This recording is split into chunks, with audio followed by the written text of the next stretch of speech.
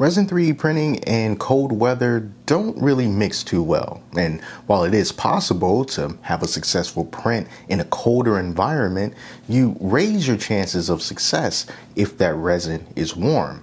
In fact, manufacturers of resin make sure that they indicate the optimal operating temperature for that resin when you put it in your 3D printer. Now, there are Resin 3D printers that have heated vats pre-installed, but those tend to be on the more expensive side of things, and I would be willing to bet that the majority of people don't have heated vats in their printers. So what are those people supposed to do? Just take the winter off like a motorcycle rider from up north because it's just way too cold to print? Well, no. There is hope for us yet, because I've got a product that I'm going to be testing out from Chitu Systems that solves the cold resin problem. This is a mini heater for Resin 3D printers, and Chitu Systems sent this over to me so that I could test it out, and it couldn't have come at a better time because it is starting to get cold pretty much everywhere around the United States. Even in the South where I am in Georgia, I print in my garage, and that garage is not heated. It's not climate controlled. So the temperature in there tends to get around the mid to high 50s most of the time. If it gets really cold, then that temperature in the air is going to go down even lower. But if you live in some place like Colorado or some other place where it's going to get bitterly cold and you have your printer sitting out somewhere in a place where it's not naturally heated, something like this might be exactly what you need. And to make things a little bit more interesting, I also have some Conjure Standard 8K gray resin. Chitu Systems also sent this over to me. And oh, look right here. There's a logo for He over there in the corner. I've reviewed a few of their resins before, and I am big fans of their products. So it'll be interesting to see how this turns out. Now, I do want to make something perfectly clear. Having warmed resin before you print doesn't necessarily mean that you are guaranteed success when you print. It just means that if you happen to be in a colder environment, warming up that resin is going to increase the chances of you having successful prints. There are no guarantees in this hobby, but something like this will be able to help you out a little bit more along the way, especially when it starts to get cold. So inside this box, I have a little thank you card here with the QR code on the back. So this user guide is going to have a controller panel buttons description, as you can see right here, as well as some important operation guidelines that I do recommend everybody check out. Now this is going to plug into the wall, so here is the power adapter that's going to go to the mini heater. And this right here looks to be a black lining that I'm going to have to put under the lid for the printer. So we'll get to that when we get to it. So it looks like this is going to be the heater right here. And here is the control panel that it is attached to. So basically installing this doesn't look like it's going to be too difficult. And if you're wondering, well, how in the world are you even going to get this stuck onto the printer? That's what this is for. Well, this is a little articulated stand that sort of reminds me of something that you would get with a GoPro. And on the underside of this block here, there is an opening so that you can screw this in, you know, kind of like a tripod mount.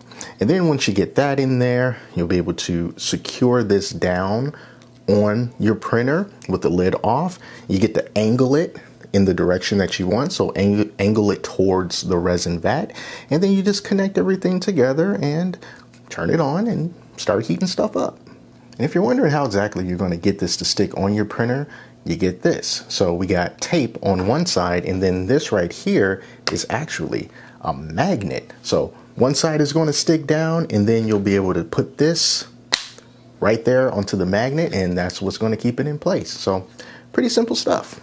It is 60 degrees in this garage right now, and a second ago it was 59. But this is still a pretty low temperature in here. I can feel the cold in my nose, so this will be ideal for having something that will keep that resin nice and toasty. So on a printer like this one, you can see like there's no space up front to put something like this. So instead, this would have to go around to the back of the printer. It kind of just gets like right there. And then if I angle where the heat is going to go, it will be a little bit higher than this, but I would definitely move it so that it doesn't come in contact with the plate as it moves down, but it's going to be angled somewhere around here. So all I got to do now is just kind of get everything plugged in, and I'll take this tape off and get this mounted. So my biggest concern right now is making sure that this does not hit the heater as it's coming down and going into the vat. So before I even stick anything down with tape, I am going to just kind of do a little bit of a test here. I'm going to move this Z-axis by 10 millimeters down, and I'm just going to keep on doing that until I can be sure that this part here is not going to touch this. All right, so at this point, I'm pretty much in the clear. So this gives me a good indication of how far up I can put this and how far back I can put this.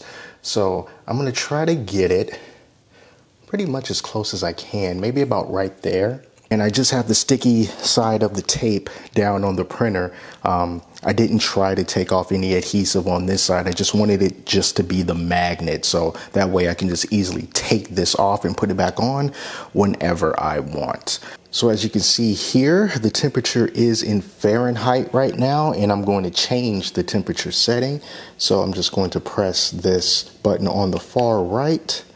It has the Fahrenheit at 95 degrees. I can move the temperature up and down just by using these arrow keys. We'll see how high that it can go to. So it can go all the way up to 248 degrees Fahrenheit. We don't want it to be nearly that high.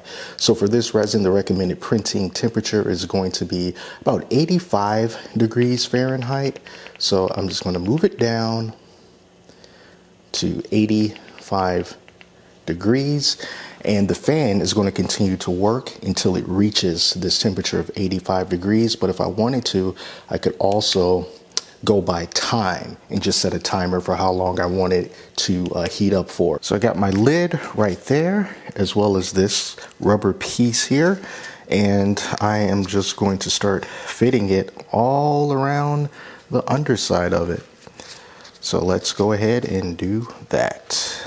So I admit that took a little bit longer than I would have liked, but I did manage to get this black barrier all the way around, and there's most likely going to be a little bit extra, so you'll just have to cut that off with some scissors. And now I'm just going to put this right back on top, and I don't think it's going to sit flush anymore, but it should be enough to keep the heat in. So let's check the temperature on this unit. You see that we're still going up to 85 degrees, but I just put the lid back down. So let's just go ahead and hit the play button. And when I hit the play button, you can hear the fan start to kick up on the inside of this chamber. So we're currently sitting at 61 degrees, 61.9. And once we get up to 85 degrees, then it's going to turn itself off. So pretty handy.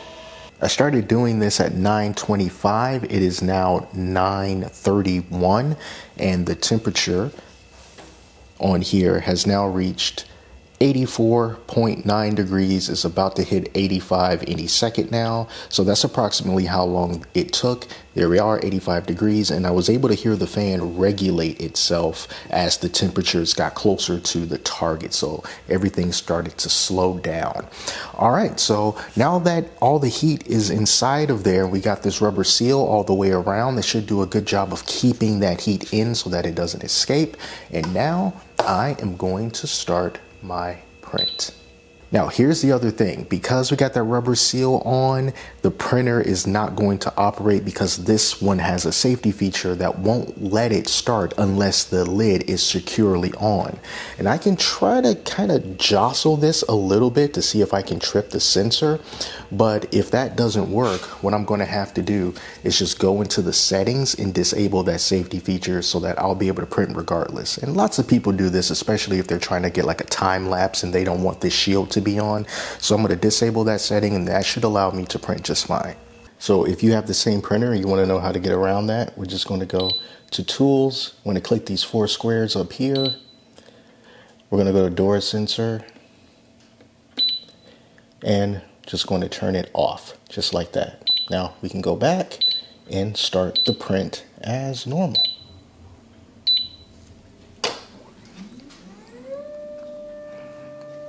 So it's 54 degrees inside of this garage right now, and this print finished at some point during the night. And we see here on the control panel, it's still holding it pretty much at 85 degrees on the inside. This took 7 hours and 51 minutes to print, so about 8 hours, and the temperature held steady. Now, as soon as I took the lid off, you see that that heat is escaping. So it's trying to bring the heat back up, and that's not going to happen when the lid is off. So I'm just going to stop it right here. And taking a look, this is Galactus. I see one tiny little failure point right there where the supports had separated. But like I said, this isn't something to guarantee that everything is going to be perfect with your print. Things can still go wrong, but it's going to keep that chamber nice and warm to increase your chances of success. So it worked out pretty good. So you just saw the heater in action. Now let me show you what I printed with the heater on. This is a Thor versus Galactus statue from Wicked, and it's almost done. There's a few small parts that I still have to print, but this is roughly pretty much what it's going to look like if you choose to print this out for yourself. And my experience with that resin was pretty good. Didn't have any major problems with it at all. Was able to scrape it off the build plate easily in one piece. The supports came off pretty easily as well. I think I had a normal layer of exposure time of about 2.1 seconds or so. Bottom layer exposure time of about 35 seconds. You know, so it just worked out. So it's a pretty good resin. So now let's talk about this heater. I think this heater can be extremely helpful, especially if you live in a colder environment where the temperatures go much lower than they do in my garage. Even though I can successfully print in temperatures of the mid 50s, low 60s, because I've done it before successfully, it doesn't mean that that's always going to be the case, because temperature-based failures are a very real thing. And if you live in a colder place, like I came from Indiana, it gets so much colder there than it does down in the South. And it's places like that where the surrounding air at times can get bitterly cold. And if you still want to print, you still want to get your models, you can be assured that within that chamber, that heater is going to continuously work to reach and maintain the temperature that you set. So while everything outside is cold, the inside is going to be nice and toasty, and that is going to help make sure that your prints don't suffer from a temperature-based failure. And I love how easy it is to set up. You don't need to know anything really to set it up. It's literally quite plug and play. The most time-consuming thing, I think, is going to be putting the rubber strip on the bottom of your printer's lid, because you're going to go around one side and then one side's going to pop off and you'll have to go back and do it again. You know, once everything gets nice and stretched out, it's going to stay the same. But that was the most time-consuming part. And then the other thing that you have to just sort of think about is the placement of the heater, just so you can make sure that it doesn't come into contact with the build plate as it's going down, or any of the other mechanisms that come down along with the build plate. As long as you can clear that, and I am going to leave a link in the description to the Chitu Systems website where they do show which printers they have confirmed this heater to be compatible with, and you'll be able to know exactly if you're going to be able to use it in your printer. This mini heater occupies a nice middle ground that's going to keep you going in the colder months until you can either buy another printer that has a heated resin vat that's probably going to cost more money, or until this type of technology becomes standard across all printers. But until then, for $60, this is a really nice option to try. Thank you all so much for watching, and remember, if you want to see more videos like this, reviews and the like, be sure to subscribe, because I always have more coming. So until then, take care of yourselves. I'll speak to you soon.